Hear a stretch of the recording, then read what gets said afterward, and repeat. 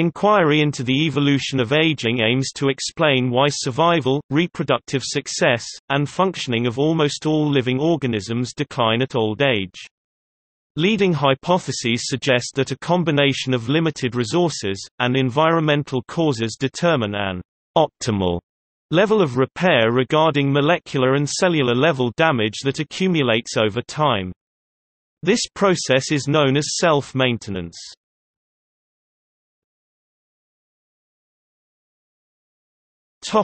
Theories and hypotheses.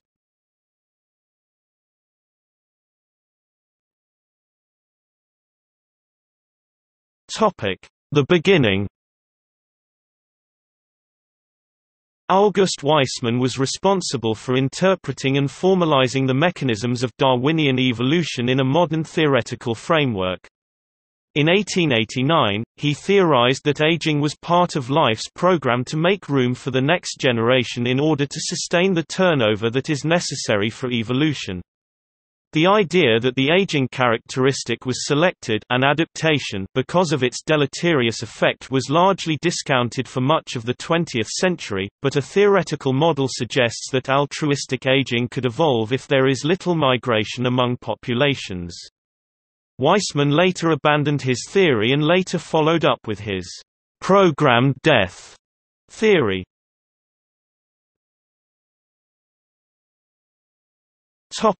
Mutation accumulation. The first modern theory of mammal aging was formulated by Peter Medawar in 1952. This theory formed in the previous decade with J.B.S. Haldane and his selection shadow concept. Their idea was that aging was a matter of neglect, as nature is a highly competitive place. Almost all animals die in the wild from predators, disease, or accidents, which lowers the average age of death. Therefore, there is not much reason why the body should remain fit for the long haul because selection pressure is low for traits that would maintain viability past the time when most animals would have died anyway. Medawar's theory is referred to as mutation accumulation. This theory is based on the idea that random, germline mutations occur that are detrimental to overall health and survival later in life. Overall, senescence would occur through a summation of deleterious genes, and would explain the overall phenotypic damage we associate with aging. Modern genetics science has disclosed a possible problem with the mutation accumulation concept with the knowledge of a mechanism that regulates genes. See regulation of gene expression.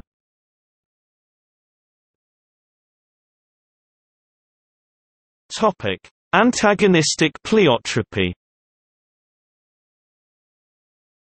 Medawar's theory was critiqued and later further developed by George C. Williams in 1957.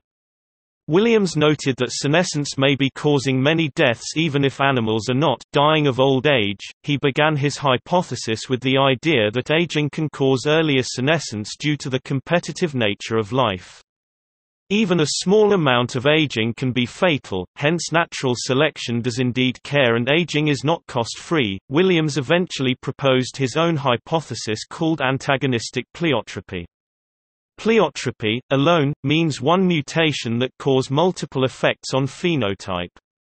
Antagonistic pleiotropy on the other hand deals with one gene that creates two traits with one being beneficial and the other being detrimental. In essence, this refers to genes that offer benefits early in life, but accumulate a cost later on. Although antagonistic pleiotropy is a prevailing theory today, this is largely by default, and has not been well verified. Research has shown that this is not true for all genes and may be thought of as partial validation of the theory, but it cuts the core premise, that genetic trade-offs are the root cause of aging. In breeding experiments, Michael R. Rose selected fruit flies for long lifespan.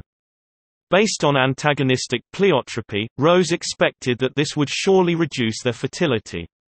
His team found that they were able to breed flies that lived more than twice as long as the flies they started with, but to their surprise, the long-lived, inbred flies actually laid more eggs than the short-lived flies.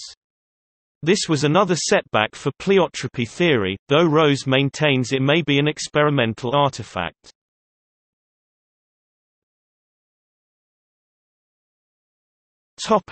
Disposable soma theory. A third mainstream theory of aging, the disposable soma theory, proposed in 1977 by Thomas Kirkwood, presumes that the body must budget the amount of energy available to it. The body uses food energy for metabolism, for reproduction, and for repair and maintenance, and the body must compromise when there is a finite supply of food. The theory states that this compromise causes the body to reallocate energy to the repair function that causes the body to gradually deteriorate with age. A caveat to this theory suggests that this reallocation of energy is based on time instead of limiting resources. This concept focuses on the evolutionary pressure to reproduce in a set, optimal time period that is dictated by age and ecological niche. The way that this is successful is through the allocation of time and energy in damage repair at the cellular level, resulting in an accumulation of damage and a decreased lifespan relative to organisms with longer gestation. This concept stems from a comparative analysis of genomic stability in mammalian cells. One opposing argument is based on caloric restriction (CR) effect, which has demonstrated an increase in life. But dietary restriction has not been shown to increase lifetime reproductive success fitness, because when food availability is lower, reproductive output is also lower. So CR does thus not completely dismiss disposable soma theory.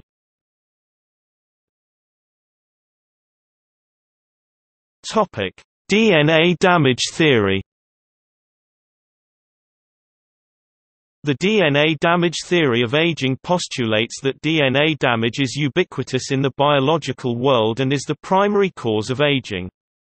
The theory is based off the idea that aging occurs over time due to the damage of the DNA.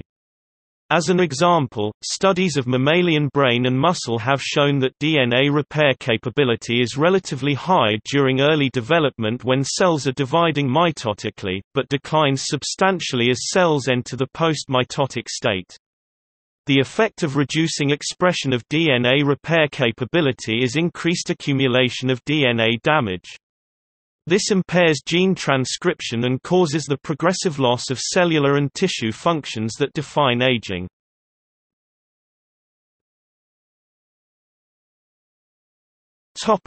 Programmed maintenance theories.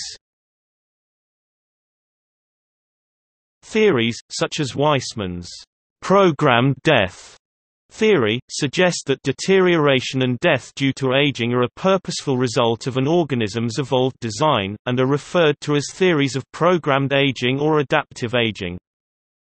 The programmed maintenance theory based on evolvability suggests that the repair mechanisms are controlled by a common control mechanism capable of sensing conditions, such as caloric restriction, and may be responsible for lifespan in particular species. In this theory, the survival techniques are based on control mechanisms instead of individual maintenance mechanism, which you see in the non-programmed theory of mammal aging. A non-programmed theory of mammal aging states that different species possess different capabilities for maintenance and repair.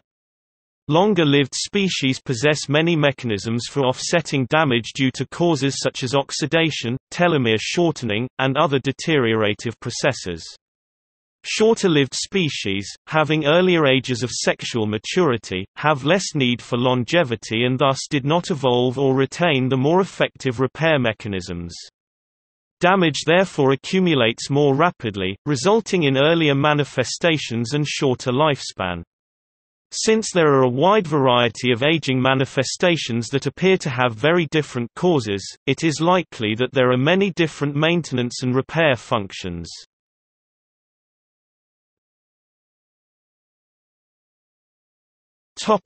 Natural selection.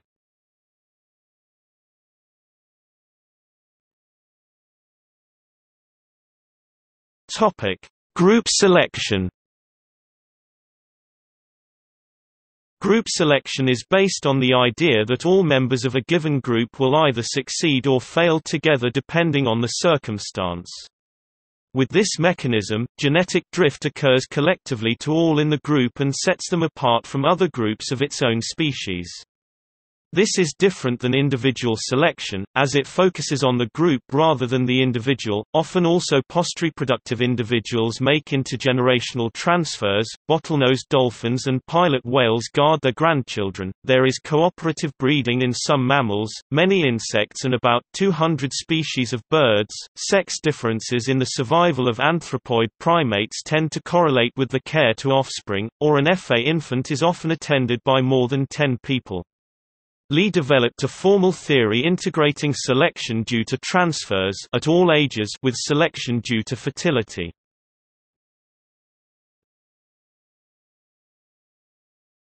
Topic: Evolvability. Evolvability is based on the idea that an organism adapts genetically to its present environment. Goldsmith proposed that though increasing the generation rate and evolution rate is beneficial for a species, it is also important to limit lifespans so older individuals will not dominate the gene pool. Skulichov has suggested that programmed aging assists the evolution process by providing a gradually increasing challenge or obstacle to survival and reproduction, and therefore enhancing the selection of beneficial characteristics. Yang 2013's model is also based on the idea that aging accelerates the accumulation of novel adaptive genes in local populations. However, Yang changed the terminology of evolvability into genetic creativity throughout his paper to facilitate the understanding of how aging can have a shorter-term benefit than the word evolvability would imply. Lennart and Vascu 2016 have also invoked evolvability as the main mechanism driving evolution of aging. However, they proposed that even though the actual rate of aging can be an adaptation, the aging itself is inevitable.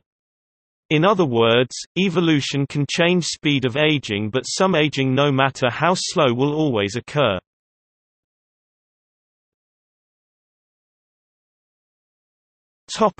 Mortality.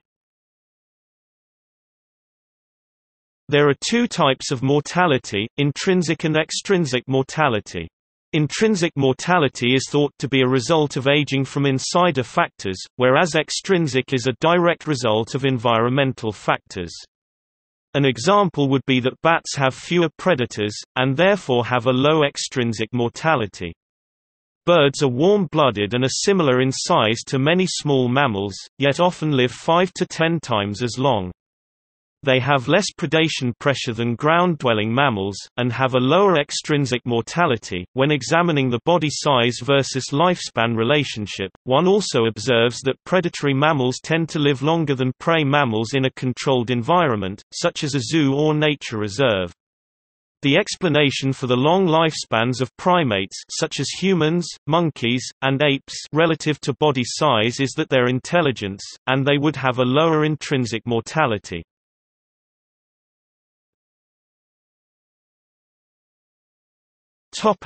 Diseases.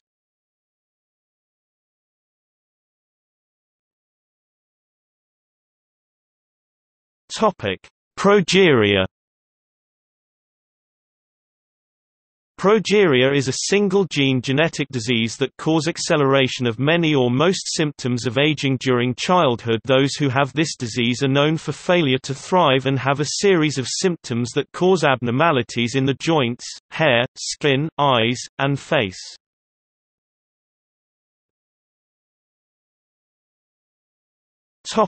Werner syndrome. Werner syndrome is also a single-gene genetic disease. This syndrome starts to affect individuals during the teenage years, and prevents the teens from growing at puberty. Once the individual reaches the 20s, there is generally a change in hair color, skin, and voice. This condition can also affect the weight distribution between the arms, legs, and torso.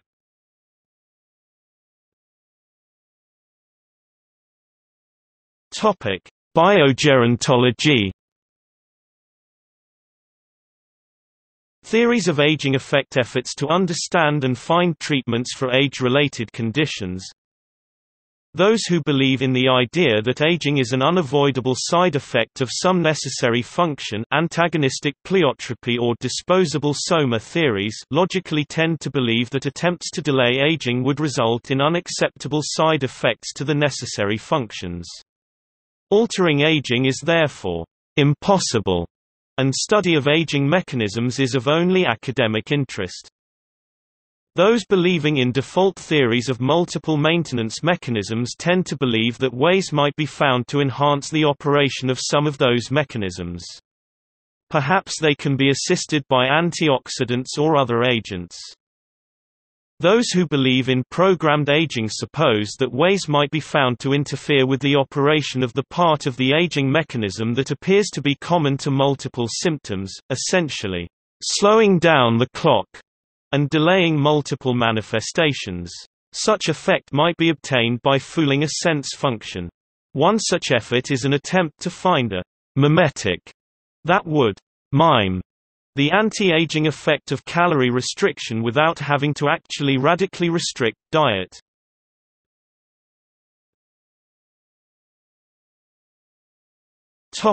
See also: List of life extension related topics, negligible senescence, senescence, gerontology, phenatosis.